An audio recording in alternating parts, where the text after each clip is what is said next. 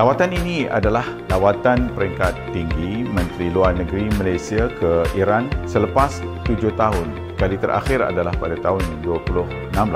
Lawatan rasmi ini juga manifestasi dasar diplomatik aktif yang diperkenalkan oleh Yang Amat Berhormat Perdana Menteri Malaysia Datuk Seri Anwar Ibrahim. Ia juga merupakan usaha serius dan berterusan Malaysia untuk mengukuhkan lagi hubungan dua hala dengan semua negara Islam termasuk Iran.